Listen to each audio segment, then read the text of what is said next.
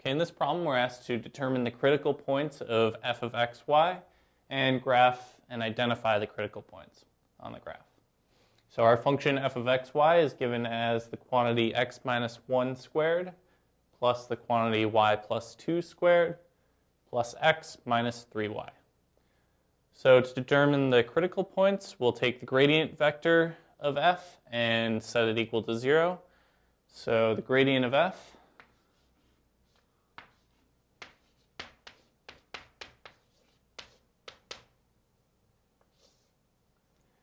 first component is the partial derivative of f with respect to x.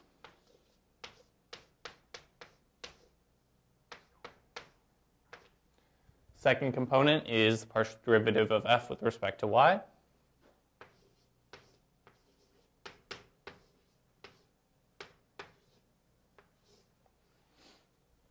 And we see that our gradient is 2 times the quantity x minus 1 plus 1, comma 2 times the quantity y plus 2 minus 3.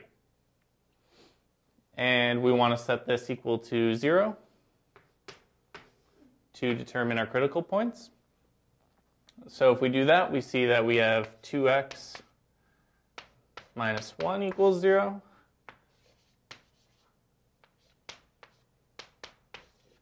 And 2y plus 1 equal to 0 by setting each of the components equal to 0. So if we do that, we see that we can solve both of these simultaneously.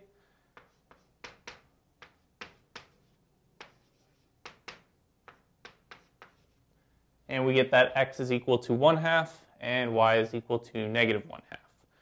So when x is equal to 1/2 and y is negative 1/2, we have a critical point. So f of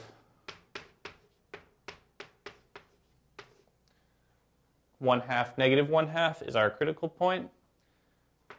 And we can solve that or plug that in, see what our z value is.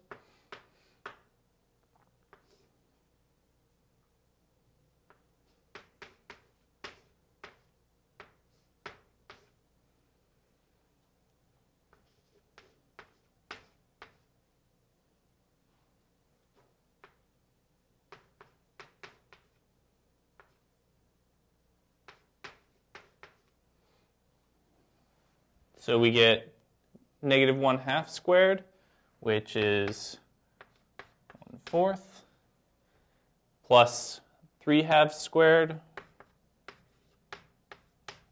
plus 9/4, and plus 2. And so we can simplify this a little bit. We get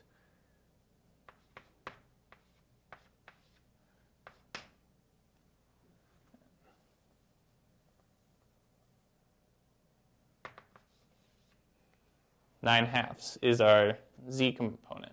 So our critical point lies at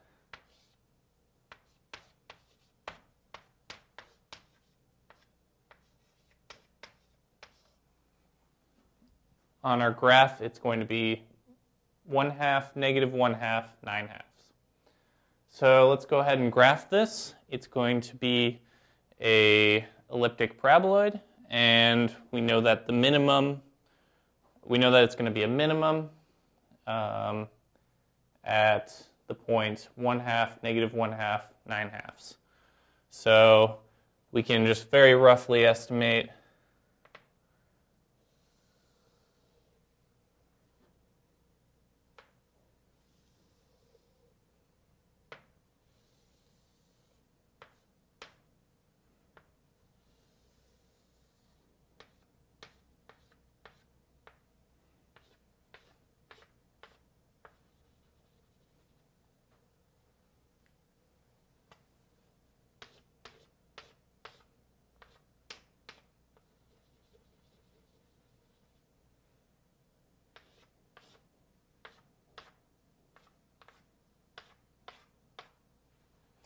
so we see that it's kind of, so it's an elliptic paraboloid, and our point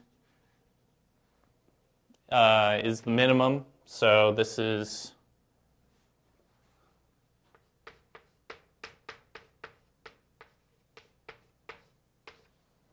1/2, negative 1/2, 9/2, right here.